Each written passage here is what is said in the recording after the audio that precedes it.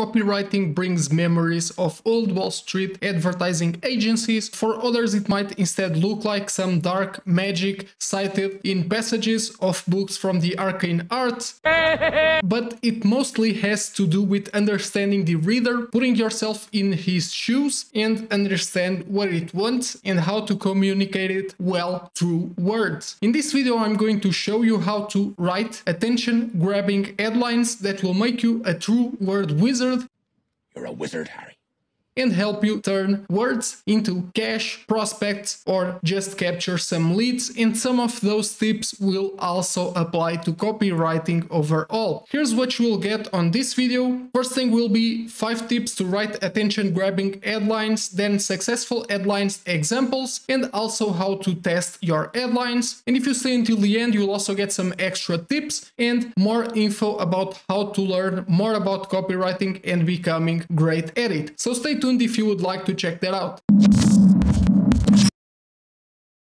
Hi, I'm Hugo from oiktech.com, and in this video I'm going to show you some tips to write attention-grabbing headlines as well as how to test them. You can use them to write copy, improve it, or just learn a bit more about copywriting. So stay tuned if you would like to check that out. First, I'm going to kick off with some headline categories. And you will see later on that this just means that headlines can follow into one of these or more depending on the elements included in it. Most of the times you will see headlines that follow in one or more of these categories, which are self-interest, curiosity, and news. Self-interest is where you state what's the benefit to the user, usually in form of a promise of a benefit, essentially what they want and how to get it. This is the most straightforward and also the most effective type of headline when combined with nothing else, so by itself. Then there's also curiosity, where you appeal to the curiosity of the reader through questions such as, do you know this? Or do you make this type of questions? There's also news, and this is where you tell the news by announcing a new groundbreaking product or a new use case for an old product. News headlines often start with introducing, announcing, finally, presenting, new, now, and there's other words that are often used with it as well. Usually self-interest is better than just curiosity only headlines, but you can combine self-interest with curiosity to make even more effective headlines. For that reason, avoid using headlines that only provoke curiosity alone. Let's say that we have the following headlines. Are you afraid of making mistakes in English? And then the second one, do you make these mistakes in English? Now, which one of those do you think would be the better one? That would be the second one, because it appeals to curiosity and also contains a promise of the benefit in the form of free information. So you have, do you make this? Which makes people also think, what are these mistakes that the writer is talking about? And it also indicates that you are presenting information which will tell what those mistakes are and also how to fix them. And sometimes that's what you have to do when you are reading or writing headlines. You have to write the headline, but then you also have to go further and think, how would a person reading it feel, or what would they think about just by reading the headline? And sometimes that might be a little bit subtle, but you can't just ignore it and just evaluate the headline through technicalities. You have to also think about it as if you were the person purchasing the product. Now, another thing that you can implement, which is often seen on the MMO or internet marketing niche, is a quick and easy fix. People will see a ton of headlines every single day. You will want to try and suggest a quick and easy fix or a quick and easy way to get what they want. Your goal is to hook them with the headline so that they read the rest of the copy or they go to the rest of the landing page. There's also some powerful appeals you can use in advertising to improve the power of your headline. Try to use at least one of the following in your copy. The strongest are sex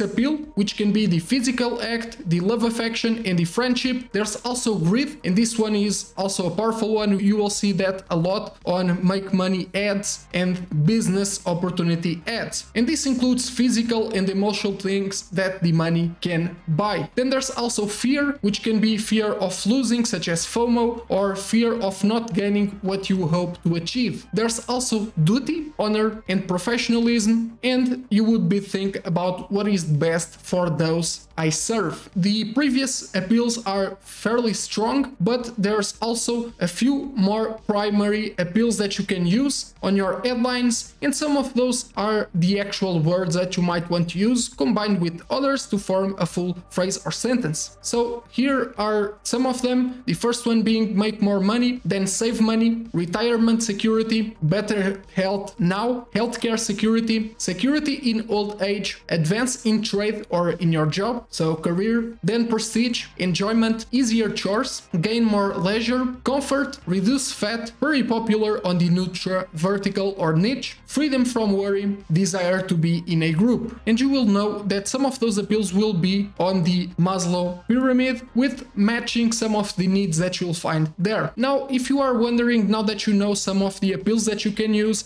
how you should pick them and use them for a particular situation? Well, first you need to have a reason for choosing the appeal to use. Usually it has to do with the offer that you are promoting, and then you will need to test a number of different appeals. So you would do a split test or a A/B test, which is where you keep all of the variables similar or 100% the same, and then you only change the appeal, which of course would be on an headline or somewhere else if you are using it on other parts of your copy.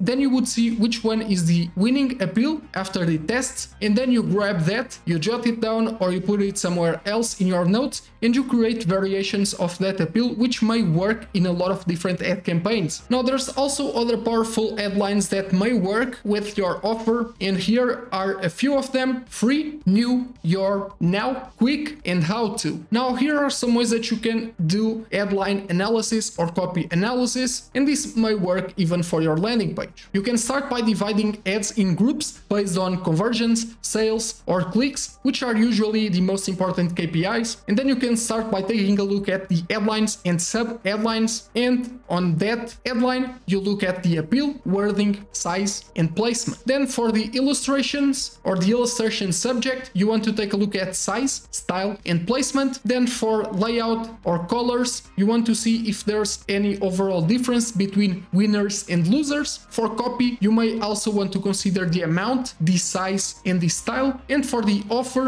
you may want to take a look at some aspects such as how the customer makes an order or purchase. As for the size, you want to take a look at the size in relation to the page in which the ad appears. Bear in mind that a lot of these elements will be almost set when you are thinking of a specific funnel, because you know that those elements work in a certain way together to increase conversion rates. Now there are a few more tips, such as using short sentences, short paragraphs, and short words, and this is specifically to be used on headlines. Then you may also want to avoid apostrophes, long sentences, and your copy should be simple and swift, not trying to be smart, because people might get confused with it or just bounce off your page. Then you might want to use a logical sentence flow, so if A, then B, if B, then C, to make arguments or to present a point. And then if you are advertising something, you should keep it relevant and use an image that represents it well, instead of using a different related image. For example, if you are advertising a motorboat, then you want to show a picture of a motorboat, not a sailboat. Then you want to be specific and provide clarity in your headlines, and this might be similar to the previous tip. You then also might want to mention numbers or results in money figures, especially if that's related to business or wealth. You want to choose the right audience and make it clear on the headline, and you want to talk in terms of the reader by using you or your, and usually you should prefer using headlines with a positive meaning instead of negative ones, because negative ones have more stuff that can go wrong. That means that it can go wrong because it doesn't work for your audience, or maybe because the ad network will simply ban your ad. So you gotta be careful about that and see how that applies to the policies of a specific platform or ad network. Now here I have some examples of headlines. They are just 3 simple examples. So we have headline number 1 with 2 options, and you should pause the video and then try to pick which one would be the best based on the information that I've just told you about. So here is headline number 1. Option A is to a